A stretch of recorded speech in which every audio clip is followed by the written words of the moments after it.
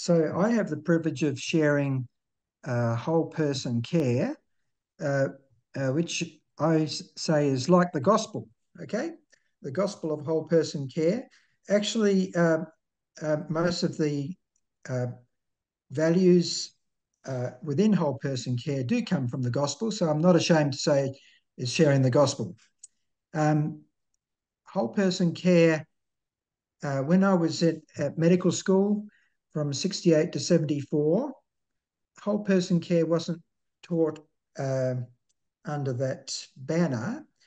And I would say that my experience of medical school was that it depended which subject you were learning at the time. And it depended on the person, the teacher, whether they were imbuing whole person care ideas to us or not. Certainly by the end of medical school, I had a strong sense of wanting to serve the whole person as a doctor. But the whole theory about it and the development of curriculum about it has taken a long time. So when we went to Nepal to start Department of General Practice in Dharan in the eastern side in 2000, year 2000, we were given the task of writing the postgraduate and undergraduate curricula, which was a very exciting and big job in the first year. And we based a lot of it on John Murtaugh's book. And for example, we turned all the subjects around the other way. Instead of pathological diagnosis being the heading, we taught from symptoms and then derived the differential diagnosis and honed down that way. And this was quite radical in the university. The academic council were concerned about it, but let us go ahead. We're very blessed in their willingness to allow us to teach. During our time there, when we were teaching this way, there was a time when a new term came into jargon, particularly from the English, and that was patient-centred care. And just a little while ago, we talked about student-centred care, but patient-centred care was being written about in the BMJ, and we were keen to take it on, and we wanted to get our foot into the early years of the undergraduate training. The disciplines were all competing for attention in that area, and general practice was excluded. Our friends in psychiatry were there, and they were certainly teaching some of these principles. But the Academic Council rejected patient-centred care as a term and a concept, and said that it didn't belong in the curriculum. So what I was trying to say is that there is a competition for ideas in the university, and that's a good thing. And certainly ideas like this, which sometimes considered a bit soft and woolly, may be pushed back by more hard-nosed ideas. So I'm assuming that everybody in the room is an ardent carer of the whole person. That's not in doubt. Now, something that happened to us in Nepal, which was very encouraging, is when John Geeta and the Prime team came to visit. And they particularly worked with our department and the Department of Psychiatry. And this was a great opportunity for our postgraduate trainees to get together with the psychiatric trainees. And under John's amazing teaching, we explored this whole person care concept in a lot of detail. Now, whole person care is one of the fundamental topics of Prime, and I'm going to share my screen to show the slides. Can I do the show captions things so that people can see how that works? Now, everybody can see my screen, and perhaps you can see me on the side there somewhere? Yeah. Now, I'm using a set of slides which I've taken from the Prime Hub. It's a hub of resources for teachers that is available to those who are accredited teachers with Prime. So, briefly, shall we reflect? What does whole person care mean in practice, and what are our patients' needs?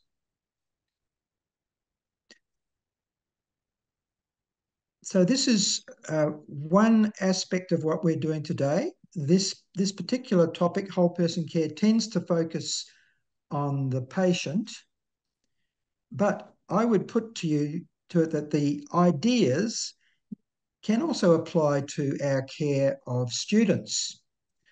So that throughout this, when we're talking about stories, we may remember our interactions with students and how caring for the whole person when it comes to students is just as important.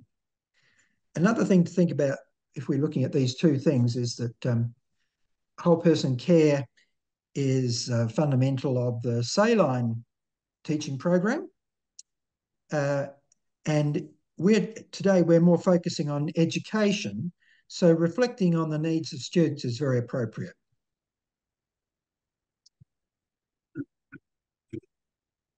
So here is a picture.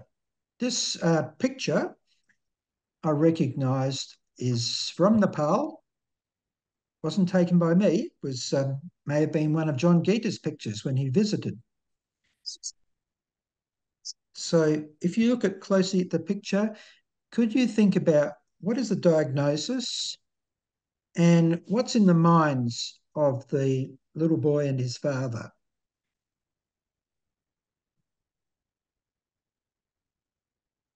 Is that the question you want us to answer, Owen? I'm giving a moment for people to reflect. So this is just by yourself initially. So can you see, does the picture tell you a story? And can you hone in on the diagnosis? And can you just imagine what it's like for father and son? Okay.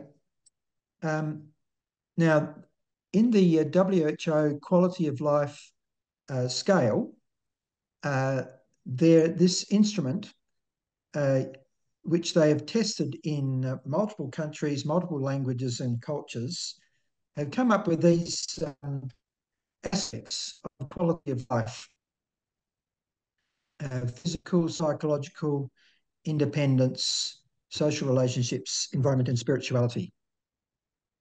So that's a framework. I'm going to use another such instrument a bit later called the 7 levels, but let's just use this one. Looking at the picture, think about the physical health of father and boy.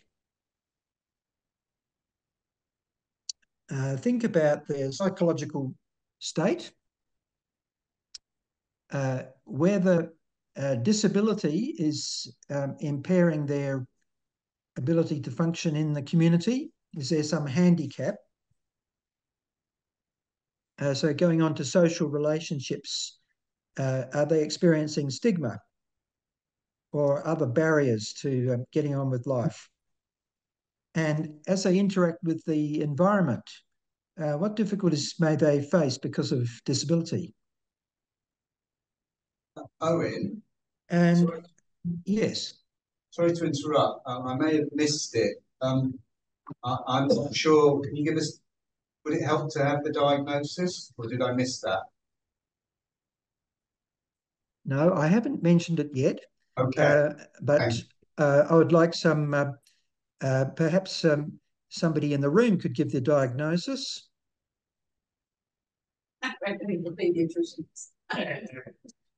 John, I'll let you. The father has Hansen's disease. Yes. Yes, that's what it is. You can see the fingers are very distorted in the man. Yeah. And from a pediatric point of view, what do you think about the boy? Is there anything there? might think of? Well, I was thinking of hypothyroidism, but I don't know. I can see from their dress that they're from the high country. That they're sort of a little bit Tibetan looking, aren't they? The boys certainly, that cloak is like that.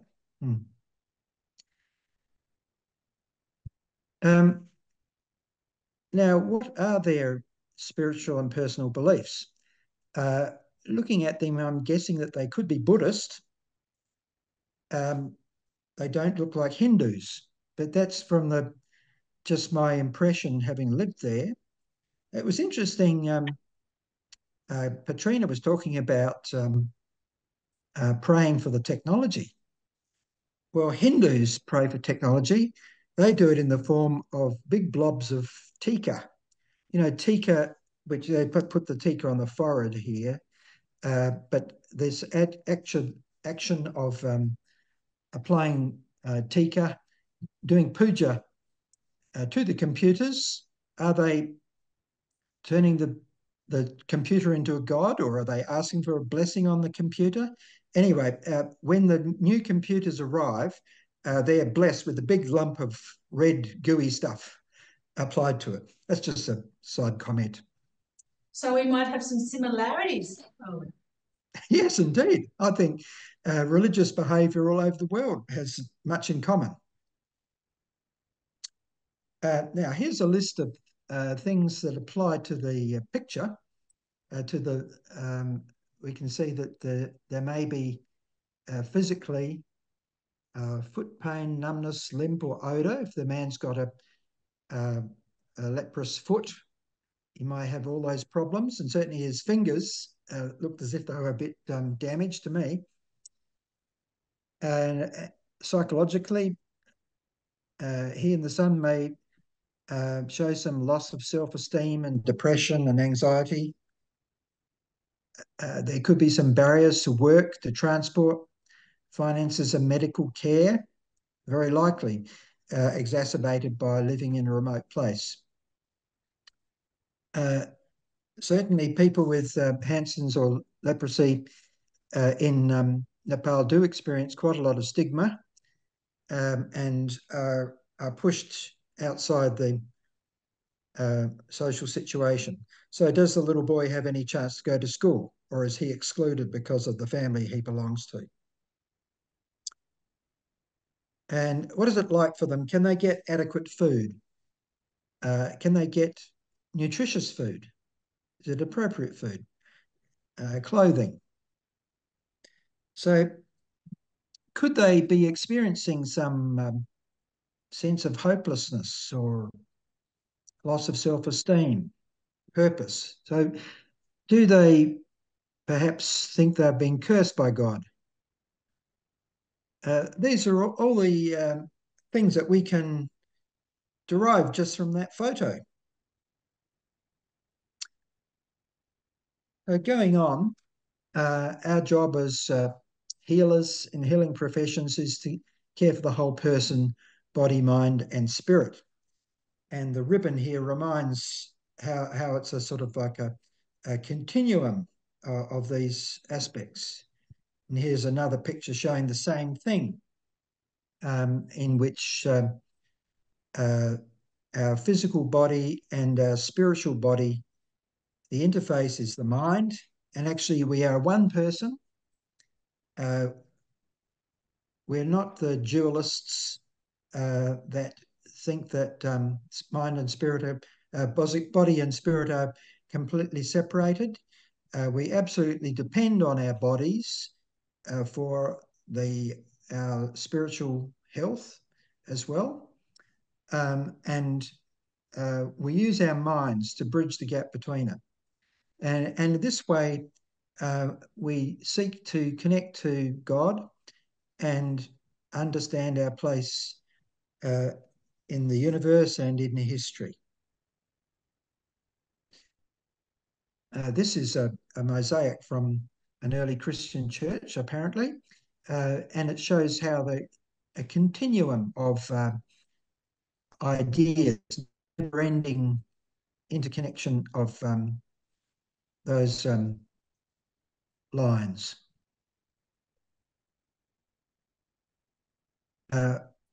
In another prime series, there's a series of photos, including this one, photos of an artist's work who worked in a hospital and depicted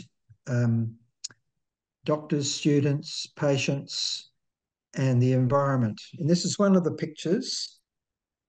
And when we look at the picture, we may think that we can be very focused on what's going on in the body. So with the stethoscope, we concentrate to hear every aspect of the heart sounds and try to work out what's happening with the heart sounds, where the murmur is, try to perhaps diagnose. These days with echo, we seem to be less concerned about trying to diagnose what murmurs mean. But this concern about getting the physical symptoms and signs in order can distract us from seeing the person who has those symptoms and signs. So here's this statement: a doctor can spend all day listening to the heart of a patient, but not a minute listening to the patient's heart. So here is a statement by a British leader, I think from the National Institute, NICE. What most of our patients want. They need us to have high levels of knowledge, to be competent and professional, to be able to diagnose patients' rashes, advocate for in times of trouble, to be guided by research and study as we straddle the twin religions of I can't see because of art and science. But most of all, they want us to care.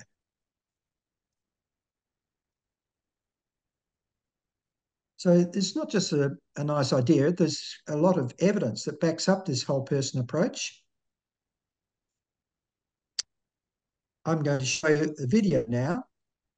So I'm going back to my share screen to start a video by David Chaput, who is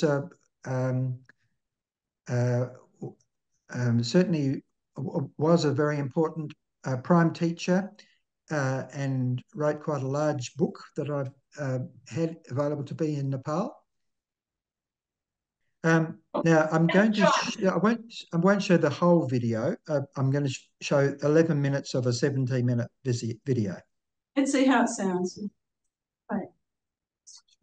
The sound comes on in a minute.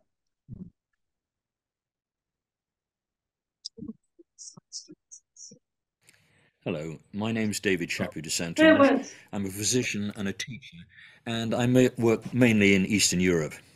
And I'd like to introduce you to a model of medical care. It's the 7-level model, and you'll see why in just a moment. First of all, I'd like you to look at this picture. I was walking in France one day in the country, and I saw this apparition at the window, so I waved to her, but she didn't wave back. And the reason is, of course, that she's not real, she's a model. And what I'm going to show you now is just a model of medical care, and it will be abbreviated in many senses. But we have found that this model works well and represents reality well. So I'd like you to see a patient with me. We're going to Belgrade, and it's about 7 years ago, and it's a cold, dark day. And we walk along the streets into this block of flats, and I've been asked to see somebody living on the top floor. And we climb up the stairs, and it's dark, and there's a slight smell of urine. And sitting on the stairs, there's a young man smoking cigarettes and stubbing them out in a little pot. And I go into the room, and I open the door, and there's the patient. He's about 50 years old, and he's very bedraggled and pale. He's slightly sweaty, and he's in a dirty white t-shirt hanging off him. He's very thin. He's lost a lot of weight. He's lying on the bed in the sitting room. And as I come in, he does his best to raise himself up in the bed to greet me. And around him are his family. looking very nervous, very anxious, and then look to me as I come into the door. And they tell me this story. And the story is, about 18 months ago, he'd had a cancer removed from his kidney. And they told him it was successfully removed. And he was well for about 9 months. And then things started to go wrong. He began to get cough and breathlessness, increasingly breathless on exertion. That's the first level of the model. You see, our patients don't come to us with diseases, they come with symptoms and with problems. And one difficulty in the education of doctors in many countries, particularly in Eastern Europe, is they know a lot about diseases, but not very much about how to solve patients' problems. And this model is intended to help. So, the level of symptoms. Now, I examined him, and he had a fever, he had an increased respiratory rate, and was clearly not well. This is the second level.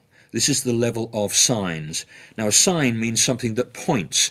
They are pointing to what is happening underneath. They're pointing to the causes. He brought his chest x-ray with him, and this showed many rounded masses, rounded opacities in his chest. This is the level of disorders of structure and function. There's a clear disorder of structure here. What do we think is going on? What's the pathology? Well, maybe he had a pneumonia. My guess was that he had secondary cancer, secondary to the primary in his kidney. And that's the level of pathology. What about the causes? Well, he was certainly a smoker, but the most likely thing was, I think, that he had secondaries. And this is the level of causes. These are 5 levels at which the disease expresses itself. The disease shows itself. Now, when I was a student, well, that was the end of the matter, basically. Now it's treatment, isn't it? However, it's not the end of the matter. You see, he was clearly unable to work. He was actually unable to dress himself. He could barely rise from the bed. This is the level of disabilities. But there's more than that. Around his bed were his family, anxious, worried, concerned that he was going to die. She was going to lose her husband. They were going to lose the breadwinner in the family. And this is the level of social effects. These are the 7 levels of the 7-level model, the levels at which a disease shows itself. You see, a diagnosis isn't just a label stuck on the forehead like hypertension. A diagnosis is what is going on here. Being able to understand and describe what is happening here. What is this all about? So those are the 7 levels. And you see the process is a little bit like drilling for oil, isn't it? You can appreciate quite easily what the patient's telling you, the symptoms, the signs, but then after that you rely on x-rays, on shadows, on some pathology, microscopy maybe, and you're, if you like, drilling down to where the oil is. The oil is the causes, because it is those that you aim to prevent, it is those that you aim to treat, it's those you aim to work with where possible. So I've talked about the diagnostic side of the model, running through the diagnosis. The other side to the model is about treatment. At each of these 7 levels, or most of them, there should be some sort of planned therapeutic intervention. So the most important one, in one sense, is preventing the causes. You may not be able to do that, and certainly in his case, we couldn't do that. There's no way we could have prevented the causes of his cancer and his secondaries from acting now. Other interventions to reverse the progression of the disease and have it regress. Maybe you can't do that, or you'll be only partially successful. Relieve symptoms. I have to say that the standard of symptom care, symptomatic relief, is often extremely poor, particularly in Eastern Europe. Limit the disability and rehabilitate the patient where possible. So what I'm saying to you is that this is a multidisciplinary set of interventions, the primary care physician won't be able to do all these things, and he or she will require the help of other members of the healthcare team. But that wasn't all. I said that he had a cough and was breathless. Something else. He was very dizzy, and he had tingling in his fingers. His respiratory rate was considerably increased, and he had this tingling all the time, and he said he felt dizzy. So what do you think was happening? What do you think that might have been? Breathing away, fingers feeling quite stiff. I can't keep this up very long, but I thought that he had, clearly on observation, he had an increased respiratory rate, and underneath that I thought he had a hyperventilation syndrome. He was hyperventilating. That was the disorder of function. What about the pathology? Well, I thought that he had an anxiety state. And why did he have an anxiety state? Well, he was clearly afraid that his cancer had returned. And I'm afraid he was right. You see, it's just not a question of making a physical diagnosis. Lots of physical things happening as well, but another part of this patient is involved, and that's his mind. It's not enough to concentrate on the physical dimension. There's a spiritual dimension as well. A psychological dimension as well. What's the importance of that? Why should we worry about that? Well, anxious patients suffer more frequent and more severe pain than those who aren't anxious. So it's important to manage their anxiety, to treat their anxiety. Otherwise, their analgesic requirements will be significantly increased. Take a look at this. It wouldn't have been ethical for me to photograph my patient, but he looked like this. This is a picture of an Afghani man with his dying son. I want you just to look at him for a moment. Look at his eyes. What do you see there? What questions is he asking? What's going through his mind? Why is this happening to me? Why is this happening to my son? What has my son done to deserve this? What hope is there for me? What hope is there for my country?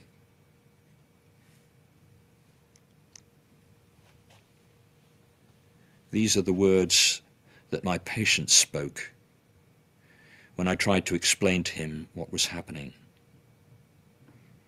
He said, "So I'm finished then."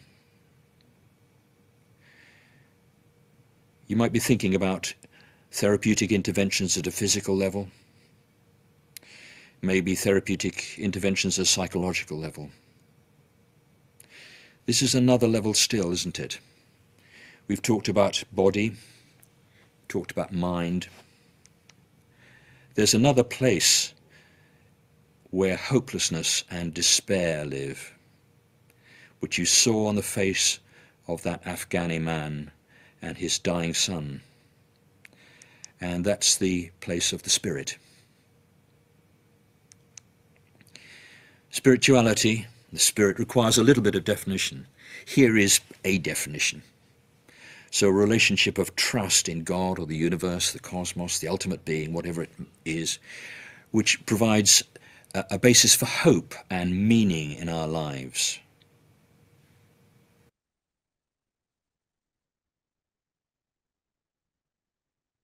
So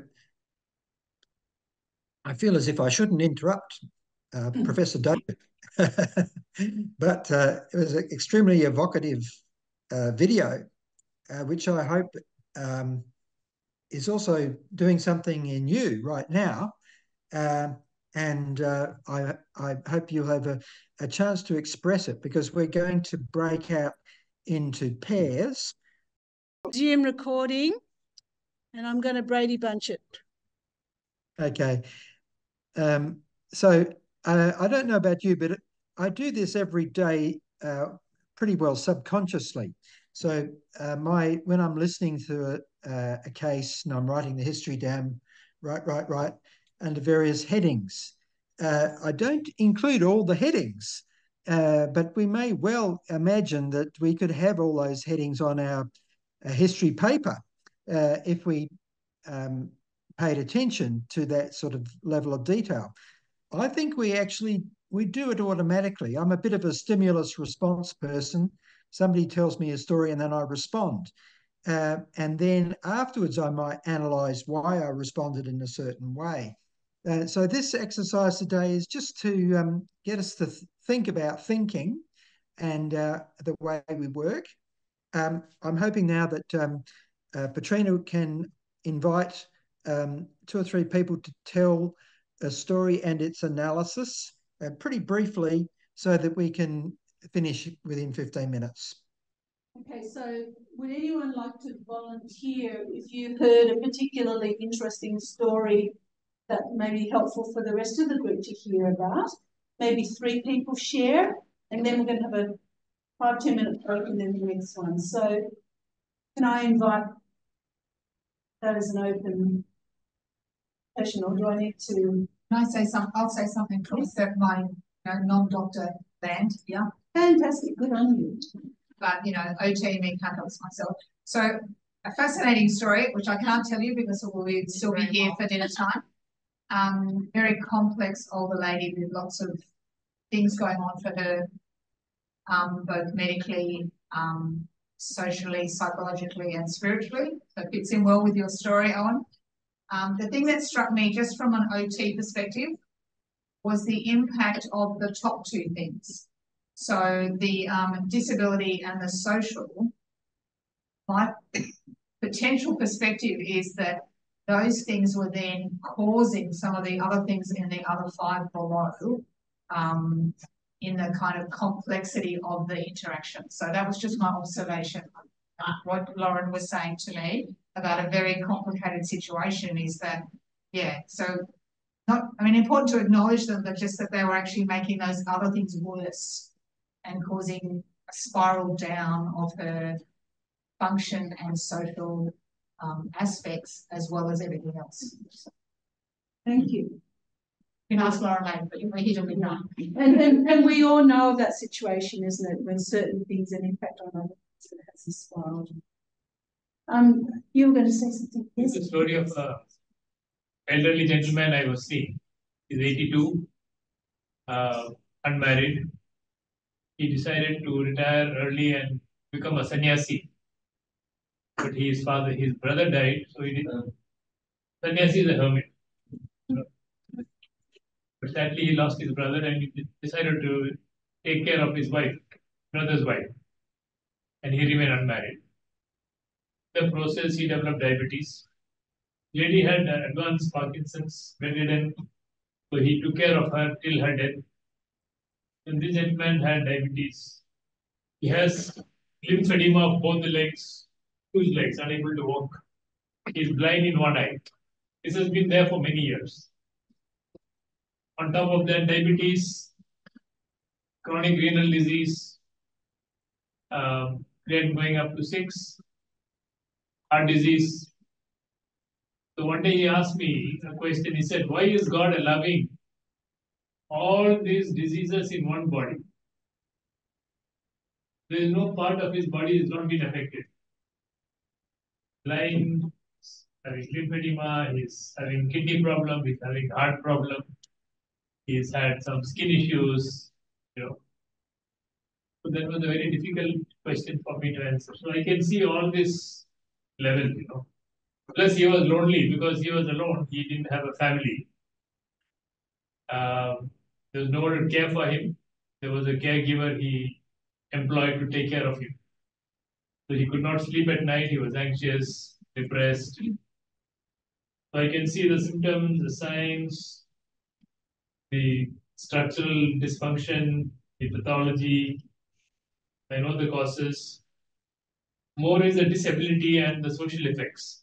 Disability of difficulty in mobility. He could not go out because of his lymphedema, because of his breathlessness.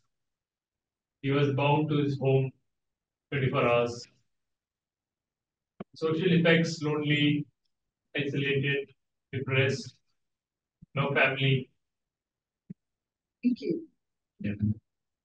So, and like that situation, so often many of us see patients like that, complex patients. And the part of me that wants to fix them up, we want to fix them up, and sometimes we can't. But if you go back to all the things we've been learning today, actually what they want most is someone to care about. Yeah, I think he just wanted me to be there Yeah. every week and just listen to his story. And sometimes even if we can't alleviate it, that's... I don't know, I was just saying that parallels. Do you want to share your story? Then that'll be the last story. Rosemary, which was ultimately, I'm actually in a better caring environment, in a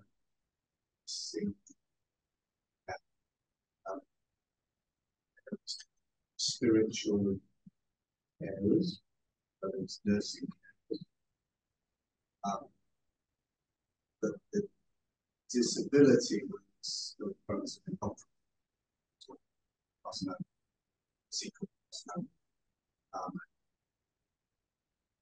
Actually,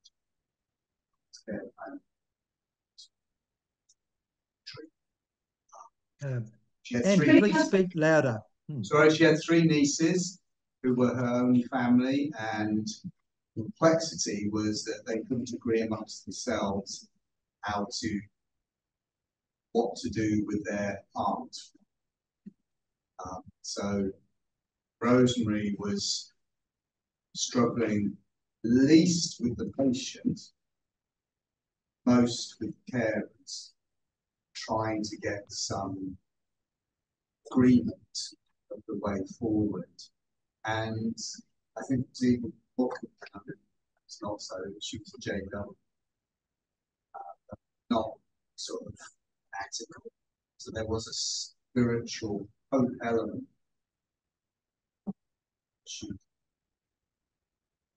Spiritual carers could work. So I think from the model, again, this function was gradual to fine. The real complex bit is the carers.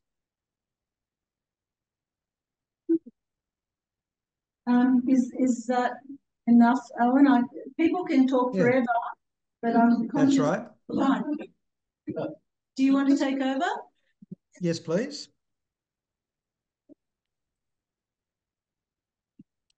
So I'm just going to round this off. There is many things that we could share, and the whole person care topic, in the prime resources, there's materials there that you could fill up a whole day with different aspects of whole person care, useful models and tools and things like that. I'll just leave you now with this famous picture of the, perhaps from the Victorian era. We can see the mother despairing in the corner and the father behind that watching on. The doctor looking at the child, perhaps has scarlet fever when there was no penicillin, waiting for the fever to turn, just being there. So this picture is very evocative and reminds us of why we're in the healing profession. 1891.